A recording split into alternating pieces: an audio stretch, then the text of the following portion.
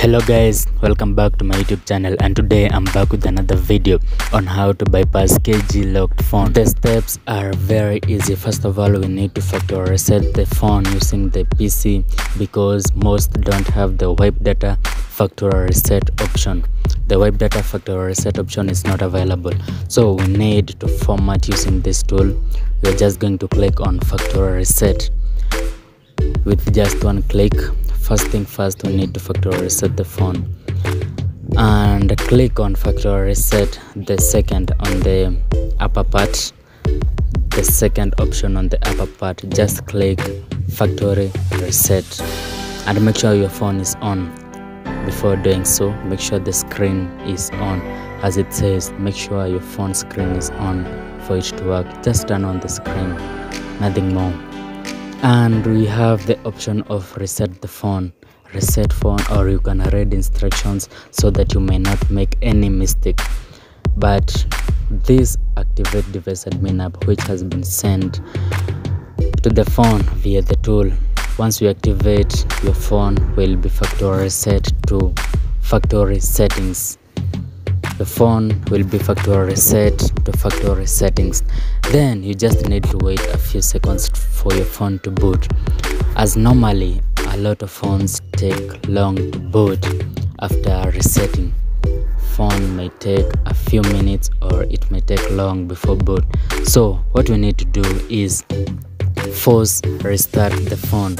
And when I say force restart the phone, press the volume down button and the power button at the same time for about 7 seconds. Then release and your phone will restart. And when it restarts, it will power on normally like a normal phone. It won't take long to boot up. It will not take long to boot up. It will take just a few seconds or a few minutes.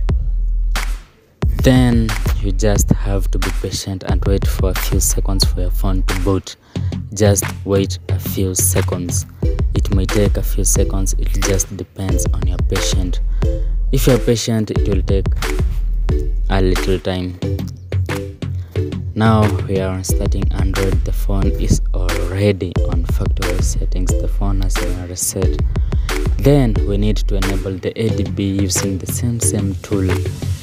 So we are going to click on remove FRP. We are not removing the FRP. Go to emergency dial and dial *#0*#. Go to emergency dial *#0*#, and then the test mode menu will appear. And once the test mode menu will appear, you'll just have to wait for the tool to do the work. And go to, we have already dialed. So method 1 fail, method 2 fail, method 3 fail, method 4 okay. And it says enable ADB already done. Enable ADB already done. And you can see on our phone it's already enabled, but don't click on allow now. Don't click allow. Just go and close the tool. Close the tool. And then after you have closed the tool, go and type the following command. Go and type the following command, and you have to make sure all commands are in small letters. ADB shell, ADB space shell space disable hyphen user, then space, then hyphen, then user 0 com.android.system UI, com.android.system UI. Then all you need to do is allow ADB. Allow ADB. This is the time to allow ADB. After allowing ADB, this is the time to hit enter on your keyboard.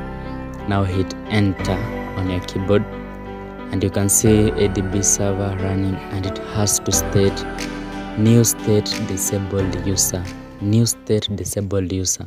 if it has not stated new state disabled user, then you need to rewrite the command. Then type the following command. We need to type 2 commands for the recent updates.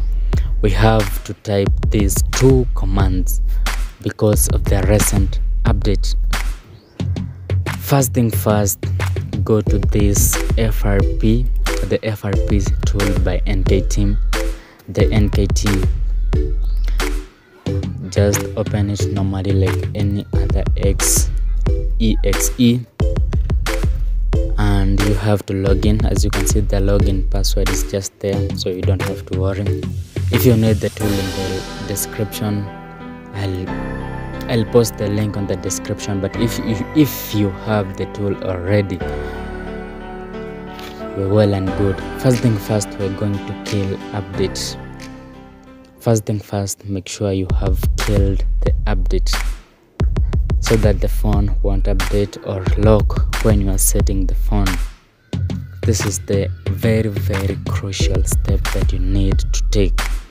Make sure you have killed the update. Then type the following command again: adb shell pm space, then disable the normal disable, disable,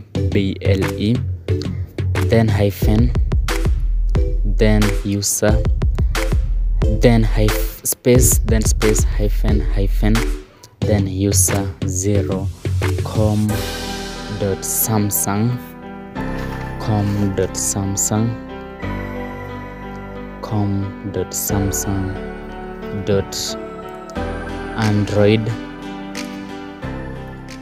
android.kg client com.samsung.android.kg client, then hit enter. And once you hit enter, it will state new state disabled user, and you can see the phone is, it will say your phone has been locked because device services was uninstalled without authorization. Don't worry, don't panic. This is a very easy step, a very crucial step. Then all you need to do is very simple. Go back to the FRP tool, and then click on reboot system. You need to reboot system, and once you have reboot system, your phone will restart.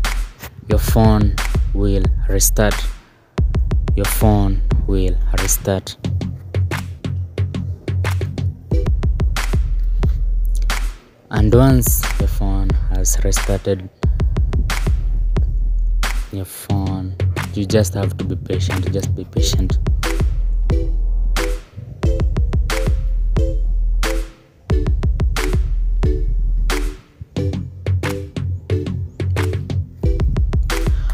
Almost there. Just be patient.